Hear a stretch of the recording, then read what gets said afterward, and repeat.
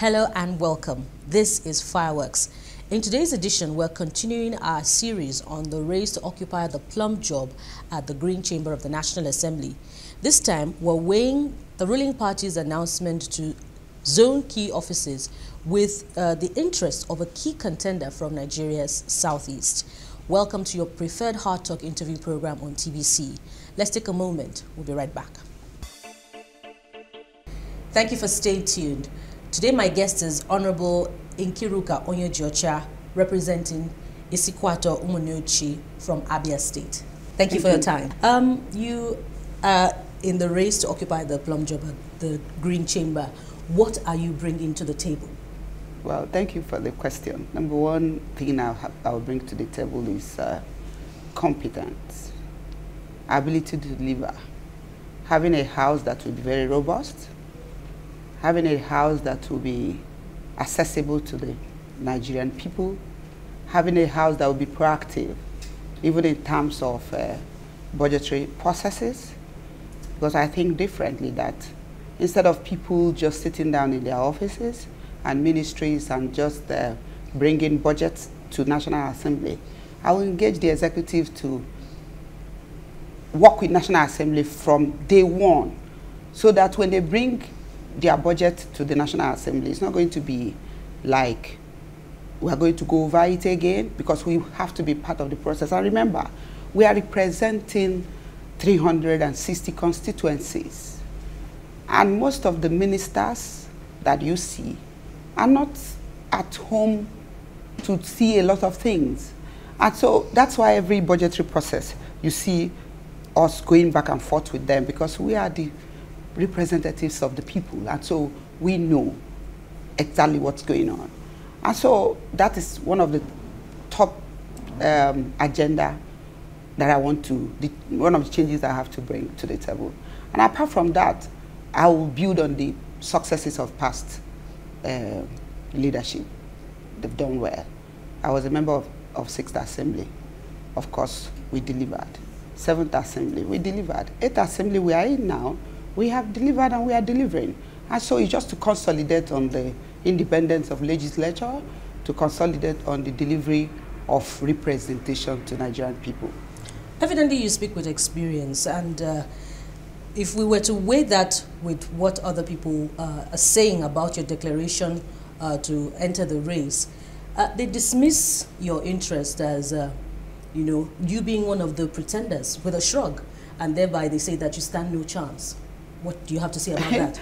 It's very, very wrong for anybody to say that. If you know me very well, I don't go shopping for things that I don't even want to do.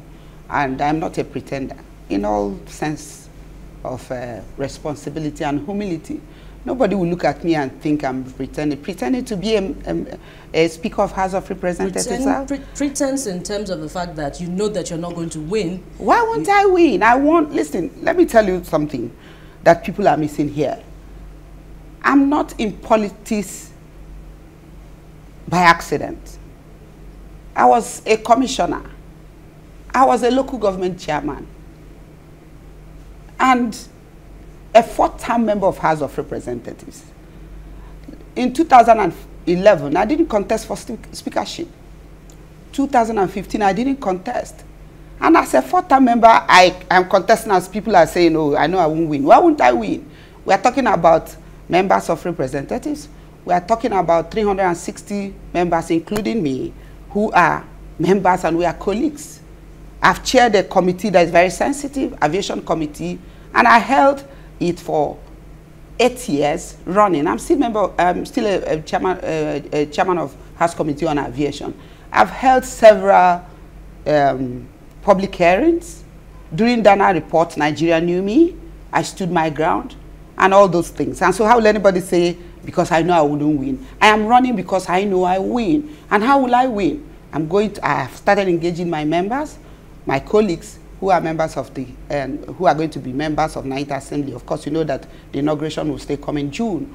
And what is it? I went to the same school like the men. I know, so I have never gone to anything that I've not lost anything in life. And so why will I lose this? And so it takes me aback when people think, oh, because you're a woman, you're not going to win, or because you're coming from Southeast that you don't have number. Listen, I'm a Nigerian. I'm qualified to run.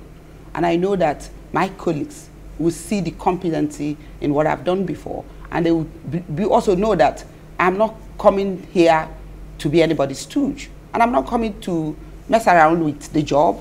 I deliver and I'm a hard worker.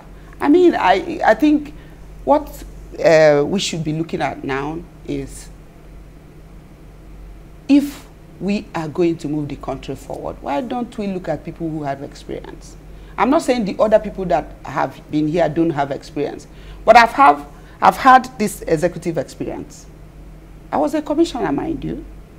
I was a local government chairman. I'm a grassrooter. Of course, I'm sure you know that I was in PDP before. Yes. And I contested under the platform of APC. If I'm not a serious person that no one win, of course everybody thought I wouldn't win when I moved to APC. We'll talk about that in and that's the same thing. People think, oh, you are not going to win. They'll write you off before you start. I'm not somebody that you can write off, because the truth of the matter is that promotion does not come from the east, west, south, or north. It comes from God. And so one with God is majority. And I believe that I am running for speakership of Ninth Assembly with the intention that I will win. So let us not go there. Okay, so you're so confident. You have the numbers. You will win. But your party has zoned it to the Southwest. Are you going to go against your party? Politics is about loyalty. Nigerian politics, by the way. Oh, yes. And I believe in loyalty to the party 100%. And that's why I said that the party should have a rethink of the zoning that they've just done. Because I also believe that vice president is from the Southwest. Principle of federal character. My party, all of them, they are law-abiding citizens. And I'm sure they are not going to jettison the Constitution. If you know your Constitution very well, it is about justice according to law. There is still time for my party to have everything. Because the truth of the matter is that my party knows that the vice president is from Southwest. They already have a position. What happens to Southeast? What happens to North Central? Check it. The president is from North West. And so Southwest have the vice president. You have 4 other positions that is left, which is Senate President, Deputy Senate President, Speaker, Deputy Speaker. And we have 6 geopolitical zones. If they say zone to Southeast, people from Southeast will contest. It's not going to be zone to Nkeiruka Onyejeocha. I'm not the only member from Southeast. I will canvass for support. But your party will come back to ask you that what has the Southeast contributed to the gains of the All Progressive Congress there you go again. There you go again. Concluded election. As a matter of fact, you have less members returning from the Southeast. Let me tell you something. So let me tell you something. Let me tell you something. Let us start this way. Once somebody wins an election, you're talking about governance. It's not politics. You can't play politics with governance of the country. We have gone beyond politicking. And the truth of the matter is that my party knows very well that it is in their own interest to strengthen all the zones, to remain in power for the next couple of years to come. If you shut out a zone, and talking about politics, too early to talk about 2023, I believe that. And then sometime maybe in 2023 you want to get votes. Haba. The president needs every zone to work, to deliver on his promises. And mind you, the president said immediately after he was declared that he was going to run an all-inclusive government. Campaigners. Including accommodating the women I'm not even coming to the issue of women. We're not even talking about women. We're not even talking about the core politics I'm just telling of this you, race. I'm not even talking about, if we open the chapter of women, it's a different ball game. Entirely. You understand? But the truth of the matter here is that the party needs all the zones to help the president to deliver on his promises. But campaigners for this party, Honourable, would also remind you that in the 7th Assembly now, the vice president was from the Northwest and the speaker was also from the Northwest. Let me tell you. So they would pick let me just at your agitation. Let me pick a hole from that. It was out of issues of protest. You know, when you protest, okay, that's why people are contesting. Some people are contesting from Northeast because they are protesting. If the party gets it right, I tell you, I bet you they won't contest. It's because when people protest, then you defy norms. I'm a very loyal person, okay? And so I am loyal to the party, and that is why I'm telling the party that you're treading on dangerous path. We are available to give you support. Your party could see this comment as insubordination. They can't. The conversation is on. You don't shut out conversation at any point, because as far as people are alive, the conversation will still be on. The Honourable Betera is contesting, and he's from Borno State, because he felt that what they have done is not right. That if you're going to give somebody who have vice president a speaker, that he can have vice president, that he can have a senate president, and still have speaker. And if you're talking about votes, Southeast improved from 2015 to 2019. That's why we have. That happened. Of course, when I joined the APC, all the structure that belongs to me joined the APC. Because it's about people, it's about movement. Okay? And but there are lesser honourable members returning from the Southeast this time. This APC did not get all the votes one day. Mind you, Buhari contested before.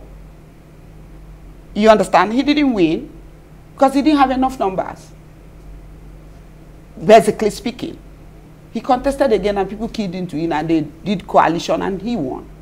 You understand what I'm saying? And so the thing is not static that, okay, because I joined APC or because APC did not, Southeast did not do well in 2015. So in 2019, we're not going to do well. We are progressing. And that's why we are saying, if APC, like the president have promised, that is going to run all-inclusive government, give Southeast a chance.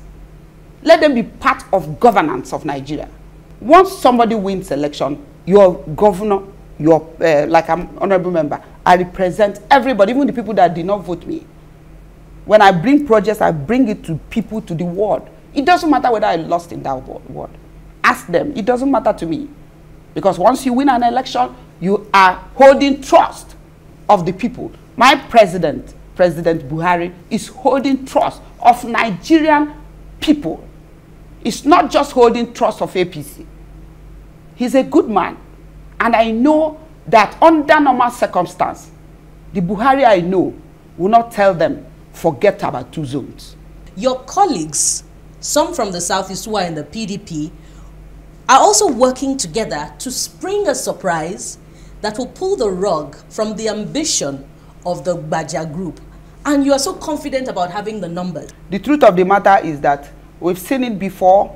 Parties should go back to drawing board and do the rightful zoning based on federal character principle.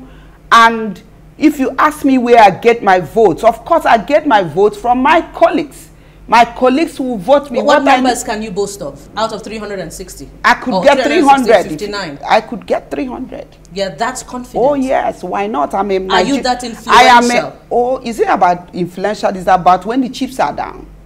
Can you get the support of Speaker Dogara, who is outgoing, who is believed to be very influential? The truth of the matter is that Speaker Dogara is a member of House of Reps, and all of us will seek for his support. Okay, and I will see if you are an honourable member after this interview. I will seek your support, so the votes can turn at any point. It's about conviction. It's about seeing between the thin lines. It's about seeing what this will bring to the Nigerian people. It's about what the gains of these people running, of Nkeiruka Onyejeocha's speakership, the gain it will bring to the country. It's about the gains it will bring to the APC. It's about the face that it will give the government of the day to say, in my own government, I gave a chance to a woman who is qualified, who is a 4th member of House of Representatives, who has been so competent. As a lawmaker, I am fulfilled because I sponsored very critical bills that have touched the lives of the people. And let me tell you one of it. Compulsory treatment of gunshot wounds. You know, a lot of people have been dying. I am the person who sponsored that bill. And this president ascended it. It's law today. I also sponsored anti-torture bill that will push our security agencies to work 24 hours to do investigation before arrest. This president assented to it. I sponsored senior citizen bill. This president ascended to it. So what are we talking about? And somebody say, oh, they just laughed over it. Oh, she won't win. How? Party has made up its mind. Oh my God. Listen, when people make up their mind and they say you will not contest election and they give somebody ticket and they don't give you ticket, you go to the field and you win because you know the people. All right, Honourable Onyejeocha, hard-hitting arguments there. If I were a lawmaker, perhaps you would have brought me over to your side. She boasts of 300 votes. Let's see how that turns out. You're watching Fireworks. My guest is Honourable Nkeiruka Onyejeocha. Why not even 359? Representing Isikwato Umunuchi Federal Constituency of Abia State. Let's take a moment. We'll be right back. Thank you for staying tuned to Fireworks. If you've just joined us, my guest today is Honourable Nkeiruka Onyejeocha, representing Isikwato Umunuchi Federal Constituency of Abia State. She's in the race for the plum job of the lower chamber of the National Assembly, and we've been looking at the odds and ends that could affect her, getting the top job at the lower chamber. Let's make progress now. You talked a lot about your loyalty to the party during the first half of our discussion. Speaking of which, Honourable, why did you dump the PDP for the APC? Well, for me, it's convenient for me to come to APC to run for election because, number one, I want my people to connect to the national grid. Like, APC is ruling, it's a ruling party, and the APC has not been doing well in Southeast. And why are we talking about us being neglected, marginalized? So the best way to do is to meet them there, be part of them, and then push for your case. Really? That's why, yes. That's the only reason? Oh, yes. But there are reports that there were pressures on you to stay back and allow others to contest, having spent the truth more of the than matter 2 is, terms it is the same at the constitution that says there is no tenure for any legislator. You understand? You keep coming back as long as your people re-elect you. You would rather not have other people have a piece of the cake? No, the point is this. You understand? If my people do not want me, you understand? So they won't vote me. Like you're saying, how many numbers do I have in my kitty to run? Like I'm going to campaign. When you go to campaign, you campaign to everybody. Somebody might change of his mind and say, okay, I will carry your cross. I will take you around and then swear the votes. I mean, so the insinuation, that you're not going to allow people to get bite of the cake or something wouldn't apply every time. At every point, even when I was running for first tenure, I ran with people. In my primary, I contested with over 10 people. Okay? So at every point you're running, why did people contest with me that time? They would have given me. But you've done the 3 point, terms. Listen. You should be magnanimous enough let someone else, listen. come into the Then saddle. during second tenure, my own second tenure, when I was running, people ran. They didn't say, okay, you're going to do second term and then you hand over to us. Nobody hands over power to anybody. You have to take it. And the truth of the matter about legislature is that or for really? It's just survival of the fittest. It's about the people. Even people, when they say they rig, or anybody, you can't rig where people do not want you. You will have platform now. People would have voted. If there's no vote, there won't be anything like rigging. You know, and so the truth of the bottom line here is my people want me to be re-elected. But the choice of moving to APC is simple. That you can't sit back home and complain about a government marginalizing you when you're not part of the government. Because how will the government know that you're being marginalized? So it's better you join them, get into the place, sit on the round table and discuss issues about your people. You can't treat any matter in isolation. If you talk about, oh, I've not gotten this, I've not gotten this, I should see you now before I give you. If I don't, assuming I don't even know that he's sick, that there's any problem. And so that's just it. And that's what is playing out. And that's why, and let me tell you, even Southeast, a lot of people from Southeast are APC. You understand? So even when they come up with some results, you know, APC has structure in every ward in Southeast. The reports also suggest that you turned down an automatic ticket offered by the PDP to join the APC. That's some guts. But let's leave that. Still on this loyalty. You have to leave it. I'm a very loyal person. Still on this loyalty matter. The reports suggest that some people began working against your interests, and you fell out of favor with your governor because you worked with Uche Oga, who contested the election victory of Governor Ikpeazu. So that's a question about your loyalty. All those things are just frame-up stories. And what I said before... So did you or did you not work with Uche Oga? What you have to understand, even journalists, you have to do a background check. Who is working against who? I am a member of House of Representatives, and I'm representing Isukwatu Umunoji Federal Constituency, and the Uche Oga is one of my constituents. Okay? And so, I do not know what it means that somebody worked against with my people delivered Ikpeazu. But what is your relationship with your governor right now, if you did not work with Uche Oga? Uche Oga you're talking about is from Abia State. Is Uche Oga, does Uche Oga have problem with Okezi Ikpeazu? Apart from the Uche Oga vied to be governor of Abia State, which is not, it was not only Uche Oga that contested, or Elesoti contested.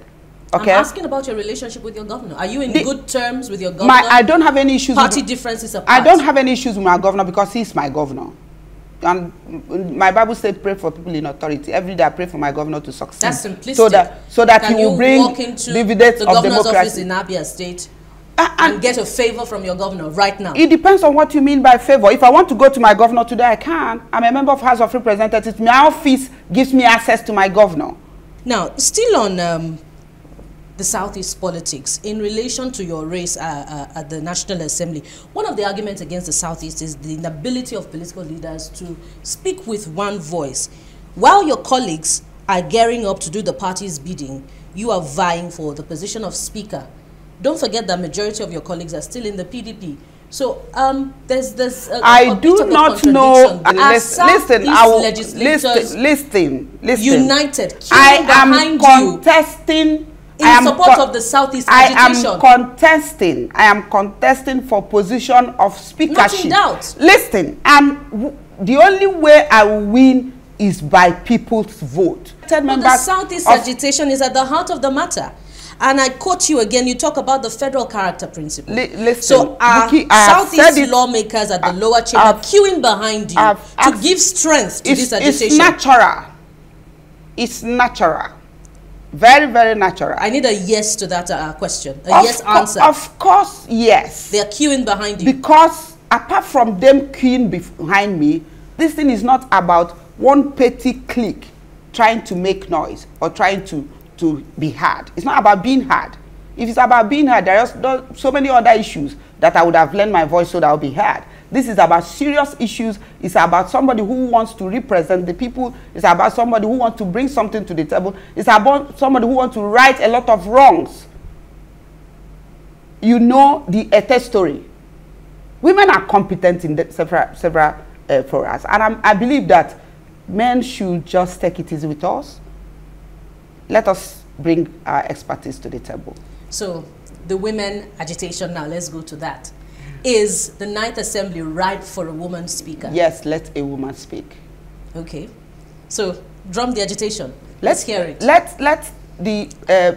are the men, do you think the men are ready to defer? It's not about the men being ready. Let me tell you, that's like when people are talking, okay, you have a lot of challenges, you're a woman. I say, my strength is on the fact that I'm a woman.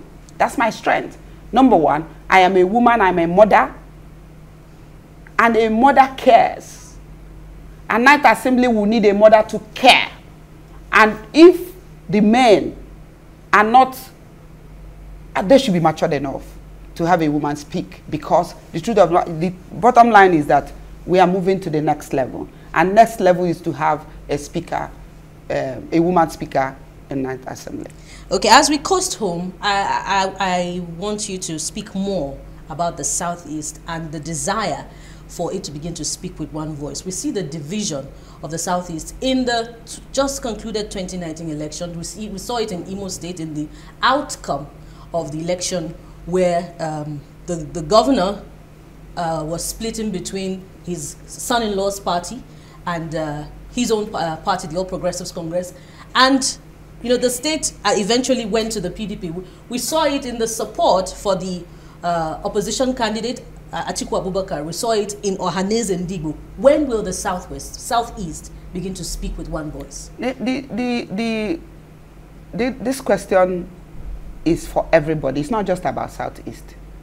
Thank you very much, Honourable. God bless you. Thank you for having me. Thank you. Thank you. And you have to tell your member-elect to vote for me. Absolutely. Thank you. I'll make an exception this time as a journalist, because I'm a woman as well. That's our offering on Fireworks today. We thank you for being there. Of course, it goes without saying, you're up close with the agitation of Honourable Nkeiruka Onyejeocha from Abia State, Isikwato Umunochi Federal Constituency, to be precise. Will a woman be the Speaker of the 9th Assembly? The coming weeks, maybe a month and 2 weeks, will decide if that will be a reality. Join us again same time next week when we bring you another interesting edition of the program. I am Bukola Samuel Wemimo. Bye for now. Thank you very much. Thank you. Thank you for having me. Thank you. I appreciate it.